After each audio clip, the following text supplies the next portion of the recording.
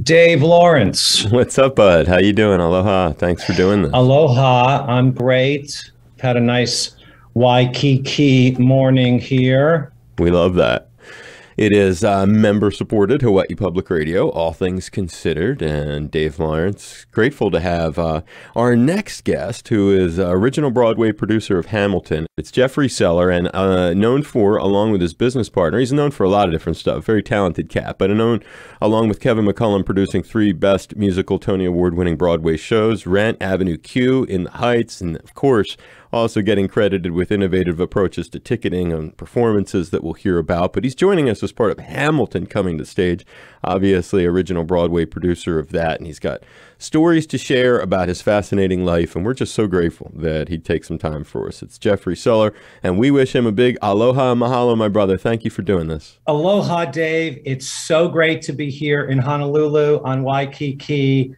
I had the best time this morning going to yoga and then taking a dive right into the ocean. Right on. What could be better than that? Well, we're really grateful for your time and that you'd spend a little time just sharing your story with us. Please. This thing on your Wikipedia page first, before we get into some of your productions, this is kind of a neat one, and it leads into one of those, actually, about inventing Broadway's first rush ticket and lottery ticket policies. This was in the time of the production of Rent, yeah? Yes, thank you for mentioning that, because I suppose that would be on my obituary, which is that when my then partner, Kevin, and I were producing Rent, we were 31 and 32 years old, and it was a moment in our lives where we could barely afford to see a Broadway show. So we knew that if we were going to bring Rent to Broadway, we had to make it accessible to everybody, regardless of their ability to pay.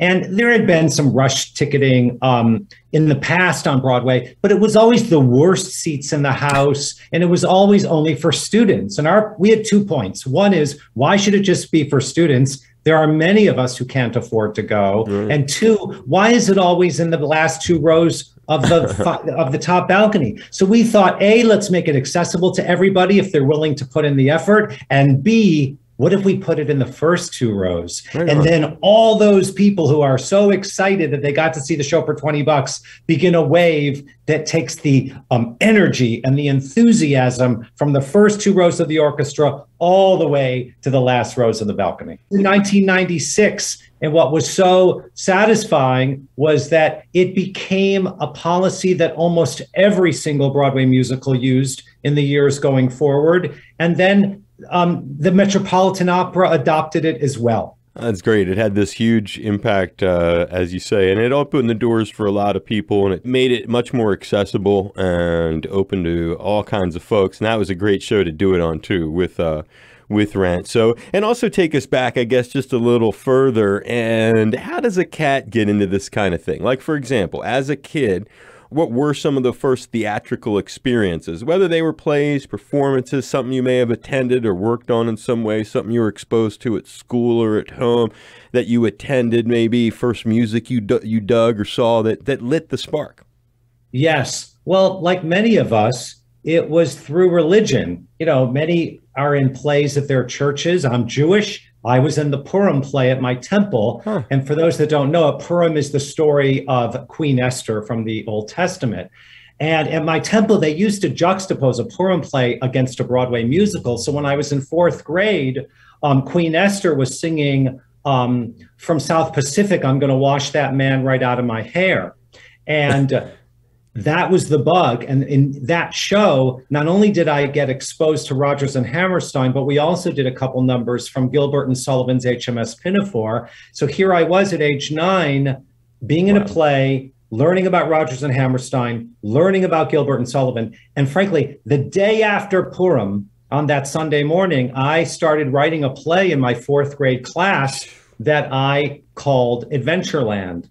And by 5th grade, I was producing and directing and starring in the play.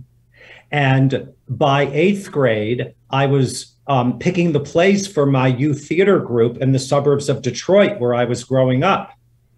So people say, like, what does the producer do? And I'm like, Well, the producer picks the play. And marry that to the concept, because that's great, because a lot of people would ask that very question, like, it sounds like a great role, producer. What does he exactly do? So for people who don't know anything about Hamilton, because it's a wide audience, you know, we're talking to a lot of folks are driving in their car and they're curious about it. And I love to include everyone, kind of like you did with your innovative approach with ticketing. So explain getting in touch with Lin-Manuel Miranda, and then how that ends up being not only one but two different productions that ends up getting you to Hamilton. And then again, what do you do with someone else's work that you're the quote unquote producer?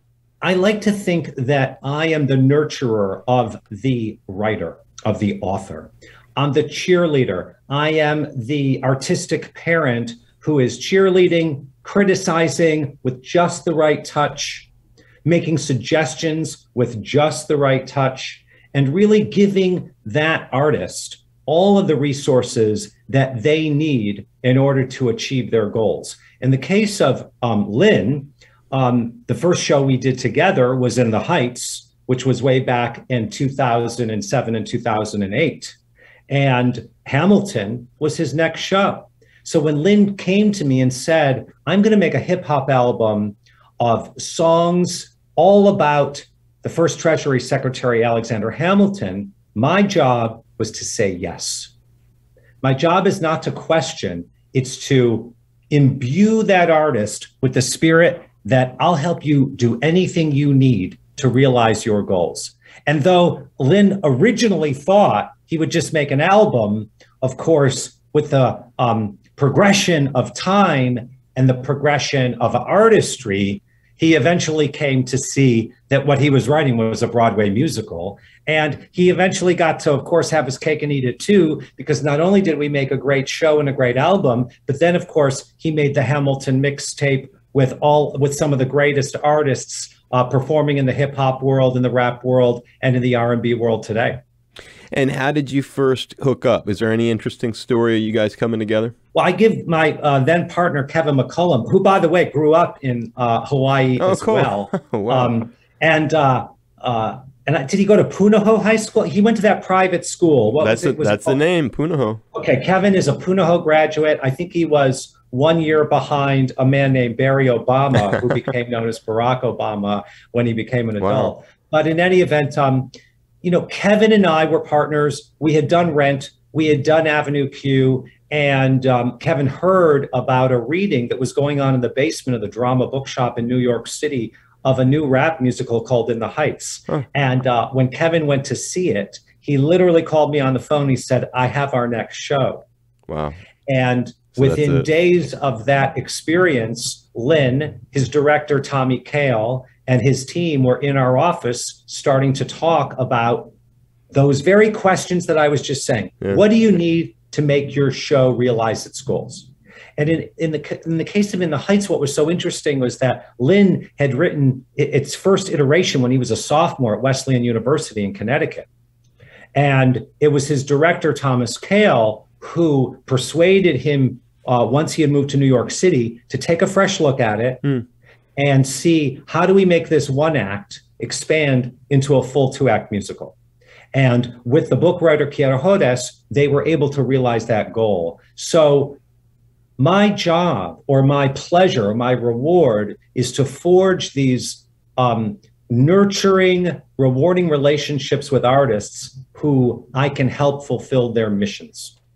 Well, it would not be right to also, because we've heard about Hamilton and In the Heights and how it all sort of started for you as a kid, which is a great story, very inspiring, and shows how important that early childhood nurturing, to borrow a word from you, is.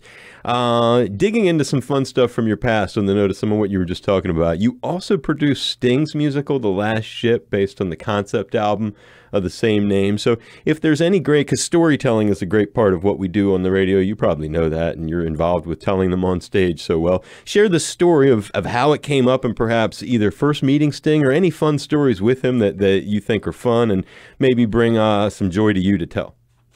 Well, sure, with pleasure. I love Sting, and I loved his musical, The Last Ship. The Last Ship started with an article that was on the front page of the New York Times. I'm going to say it was in the summer of 2008, I don't know, 10 or 11. And on the front page of the Times, there was this black and white photo of a ship worker in Gdansk, Poland. And he had a really scraggly face. He had age, he had weather, he had hard knocks on his face. And it was an article about a priest in Gdansk, Poland, who wanted to do something to lift up all of the unemployed, dispossessed blue-collar workers from that community who had lost their jobs over the last recession. Men who had nowhere to go and nothing to do, and who most importantly had lost their sense of belonging. So he said, I'm going to take over this abandoned shipyard, and I'm going to get this architect to draw me some plans for free, and I'm going to get this iron foundry to give me the steel, and I'm going to bring these men together, and we're going to build a ship, and they're going to sail around the world. And this happened in Gdansk, Poland. And when the New York Times wrote about it, the ship was mostly finished, but they had not yet set sail for the world. And that story inspired Sting. And then his manager found me, we were acquaintances, and said, what do you think of this idea? And I said, hold it. I loved that story. I read it too. And she said, he wants to make it. I said, it's a musical. And that's how, we started it. And then my job was to bring Sting, a book writer, to help write the dialogue, to help conceive the characters, to help him create the plot. My job was to bring him the director, and then, of course, to raise the money and do the show. And he made a concept album by himself first, and then eventually we did the show. And then eventually he decided to be in the show as well. So it was a really beautiful journey, and very lucky experience for me to work with an artist that passionate, right, that rigorous, and that inspiring. You ever go to his place in Italy, hang there where he grows the wine? You know what? My writers went to his place in Italy, but I didn't get there. So I guess I'm going to have to wait till the next time for that one. And what's a favorite enduring memory of being with him that you take away from all those times? Something that just sticks out that makes you smile, makes you go, you talk about being lucky, just a fun memory. Sure. Well, I remember sitting in his beautiful dining room in London and him picking up his guitar and playing for us the new song that the leading man sings to his son at the beginning of Act 2. How lucky am I when I'm in the presence of an artist who comes in with a new song. Right, and shares it to you in that kind of intimate, personal. Yeah, and just picks up the guitar and plays. Nah, I like that kind of stuff. I remember one time on his farewell tour, Glenn Campbell was here in Honolulu, and I was very, very, very lucky. Somebody at the station knew people who were close to him, and we got to interview him on this little boat, very private, only a handful of people. It was like 4 or 5 of us, and eventually Glenn picked up the acoustic and just sat there. He didn't remember a lot of words, because he had the Alzheimer's raging at that time. But, wow, yeah. But I know what you mean about when you get up close with somebody who's sharing and trying to be nice. And you really shared a lot of cool stuff today, Jeffrey Seller, and original Broadway producer of Hamilton, but so much more, as we've been hearing great stories about Sting and everything else. And I certainly hope that being our guest here on All Things Considered, that you had a good time, my brother. Hey, great interview. I love All Things Considered. And I am so looking forward to seeing our Hamilton company arrive here in Honolulu and give this amazing special experience to your citizens, residents, theater goers, music lovers over the holidays. We really appreciate it. I hope you had fun. Thank you for doing this, bro. What a pleasure. Appreciate it. Stay safe, brother Jeffrey. Aloha, bro. Okay, bye-bye.